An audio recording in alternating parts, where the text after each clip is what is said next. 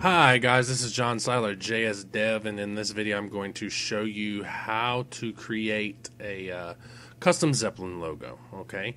And when we get started here, I'm going to show you a program. It's called iFunbox, and I'm going to be using it here in this video, and you can find it at i-funbox.com, and I will put a link in the description. And what iFunbox will do, it's going to allow us to drag and drop the theme or the logo we're about to create into your iDevice, okay? And you can download it for both Windows and Mac. Alright, and now we're going to open up Photoshop or whatever photo editing software you use, and we're going to open up and create a new project. And it doesn't matter what you start the project size as, pixel wise. Just try to make it to where it'll be easy to resize it, because we're going to be resizing it to both 120 by 40 and 60 by 20. Okay. Okay, now that I'm done creating the logo, what we're going to do is go ahead and resize the image. Okay, now the image size I'm going to use here is a width of 120 pixels and a height of 40. That's really the highest you can do with a Zeppelin logo, and so that's what I'm going to go ahead and use because this logo will actually allow that. Now you can do smaller, like we can actually do a height of say 35 and a width of 105, and that'll be fine as long as it doesn't go over 120 by 40. Okay, now that we've got this resized, we're going to go ahead and save it. Now we want to save this as a PNG file, and let me find somewhere to create a new folder. Okay, we'll create one here on desktop. Create a new folder and name it whatever you would like to name it. I'm going to name this one Zeppelin Tutorial. And go ahead and open up that file, and we're going to save the images here. Alright, we're actually going to save this image several times. So the first time we're going to save it as black at 2x. Okay, and then we're going to save it again in the same file, same image, as dark at 2x,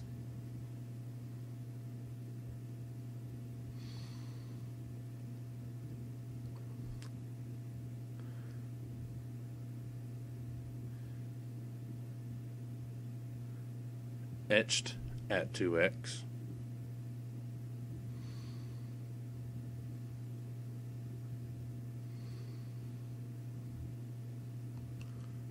light at 2x,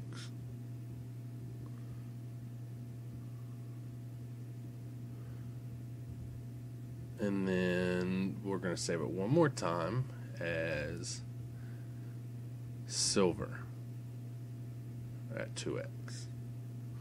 Okay, and another thing I recommend if you really want to try it, I never really do because I don't really use black and white. Oh, did the wrong one.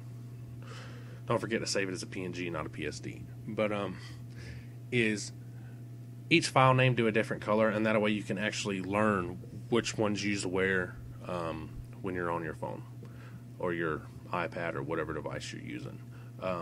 Okay, now next what we want to do, now that we're done saving them as at 2x's, we want to go ahead and go back to image size, and we want to resize these. Okay, and what we're going to do is we're going to resize them half of what it is now. So right now, since it's 120 over 40, we're going to change it to 60 over 20. Okay, and the easiest way to just cut it in half is to just make sure the constrain proportions is clicked on and cut the width in half, and it'll automatically do the same for the height. Okay, and then what we want to do is we go ahead and save this one. Okay, we're going to save it in the same file and everything.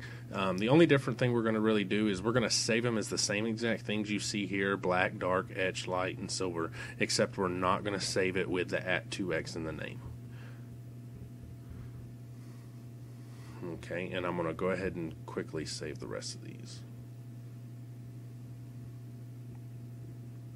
Okay, now that we're done, we're going to go ahead and go into iFunbox or WinSCP, whatever software you want to use. And in iFunbox, we can actually come down here and click on iFunbox Classic. This is actually the easiest way I have found to do it, and that's why I've kind of switched to it.